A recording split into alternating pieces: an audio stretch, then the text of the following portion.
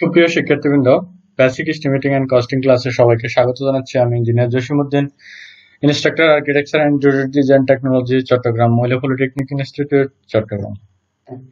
আমাদের বিষয় হচ্ছে বেসিক এস্টিমেটিং এন্ড কস্টিং, যার বিষয় কোড 66447, যা আর্কিটেকচার এবং আর্কিটেকচার এন্ড ডিজাইন টেকনোলজি চতুর্থ পর্বের সাবজেক্ট, এবং এস্টিমেটিং এন্ড কস্টিং, যার বিষয় কোড 66442, যা সিভিল এবং সিভিল উডের চতুর্থ পর্বের সাবজেক্ট। তাহলে আমাদের পাঠ্যসূচি আসি। পাঠ্যসূচি হচ্ছে তৃতীয় অধ্যায় বা থার্ড চ্যাপ্টার, সিঁড়ি, সীমানা প্রাচীর এবং রাস্তার এস্টিমেট। এটা আমাদের চতুর্থ ক্লাস এই অধ্যায়ের। এই ক্লাস শেষে শিক্ষার্থীরা শিখতে পারবে সীমানা প্রাচীর সম্পর্কে এবং সীমানা প্রাচীরের এস্টিমেট সম্পর্কে। তাহলে আমরা এখানে লক্ষ্য করে, এটা একটা সীমানা প্রাচীর, মাঝখান বরাবর এরকম এরকম কলাম দেয়া আছে, একটা নির্দিষ্ট দূরত্ব পরপর কলাম থাকবে। দেখো নিচে তোমার গ্রেড বিম আছে, উপরে এখানে একটা লিন্টেলের মতো করে কানেক্ট করার জন্য একটা বিম দেয়া হয়। তারপর হচ্ছে মাঝখানে এগুলা গ্যাপ গুলাতে ইটের গাঁথনি করা হয়। তাহলে এটা একটা তোমার সীমানা প্রাচীরের চিত্র দেখতেছো, অর্থাৎ একটা বাইরের সিকিউরিটি রক্ষা হচ্ছে কিন্তু এই বাউন্ডারি ওয়ালের মাধ্যমে। এখন আমরা আসি একটা গাণিতিক সমস্যা সমাধান করব। নিম্নের চিত্রে প্রদর্শিত 100 মিটার দীর্ঘ একটি সীমানা প্রাচীরের সেকশন হতে ভিত্তিতে প্লেন পর্যন্ত, অর্থাৎ প্লেন লেভেল পর্যন্ত, এই প্লেন লেভেল পর্যন্ত এটার গাঁথনি 1:6 পরিমাণ বের করা। দেয়ালটির প্রতি 3 মিটার সেন্টার টু সেন্টার দূরত্বে 25 সেন্টিমিটার এবং 25 সেন্টিমিটার আকারে আরসিসি পিলার আছে, অর্থাৎ নির্দিষ্ট 3 মিটার পর পর পিলার আছে। তাহলে দেখো, এটা একটা হচ্ছে আমাদের ফিগার, যার নিচে সোলিং করা আছে এবং উপরে সিসি, তার উপরে গাঁথনি ব্রিকের কাজগুলো করা আছে।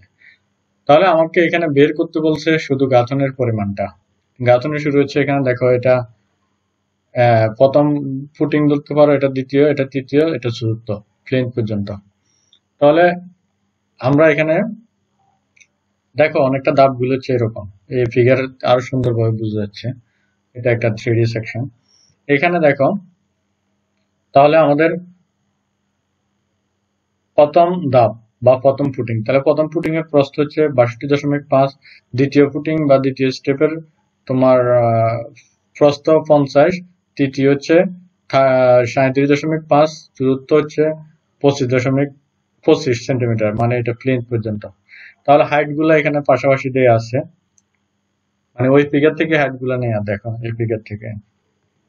তাহলে হাইট গুলা এখান থেকে দেয়া আছে এবং এরকম তোমার কলামের মাপ দেয়া আছে 25 সেন্টিমিটার ইন্টু 25 সেন্টিমিটার। তাহলে আমাদের এখানে সীমানা প্রাচীরের দৈর্ঘ্য তোমার 100 মিটার। তারপরে গাঁথনির কাজ আমরা বের করব দৈর্ঘ্য গুণ প্রস্থ গুণ উচ্চতা, তিনটা মানের মাধ্যমে। গাঁথনি ঘনমিটারে হয়। তাহলে প্রথম ধাপে এটার গাঁথনির কাজ হবে কি, দৈর্ঘ্য 100, প্রস্থ হচ্ছে দেখো এখানে 62.5, মানে এটাকে মিটার নিয়ে গেলে 0.625 হবে, এবং 15 সেন্টিমিটারকে এখানে কোনো মান দেয়া নাই, তার মানে এগুলো একক দেয়া নাই, অর্থাৎ এগুলো সব সেন্টিমিটার একক। তাহলে এখানে দেখো 15 সেন্টিমিটারকে মিটার নিয়ে গেলাম 0.15।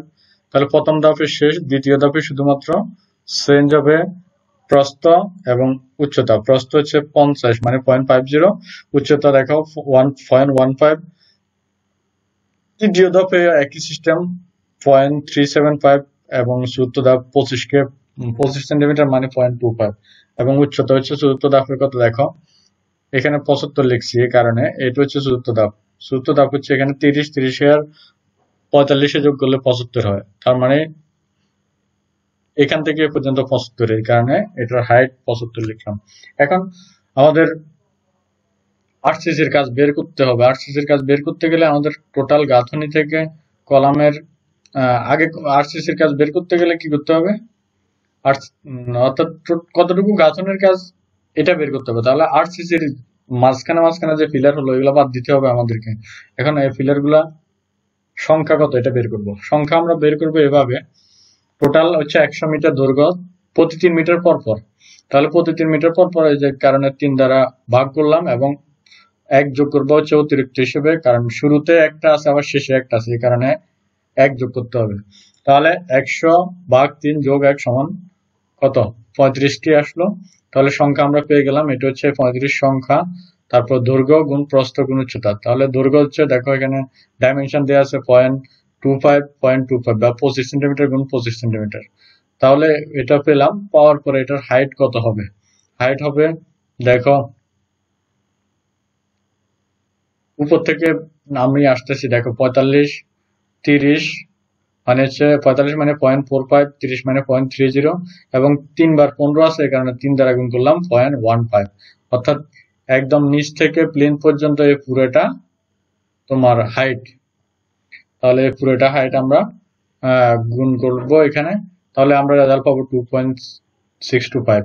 এখন প্লেন পর্যন্ত গাঁথনির পরিমাণটা কিভাবে বের করবো? তাহলে টোটাল গাঁথনি থেকে আরসিসির কাজটা বাদ দিব। আরসিসির কাজ বাদ দেওয়ার পর আমরা পেলাম 38.625 ঘনমিটার। এটাই আমাদের রেজাল্ট।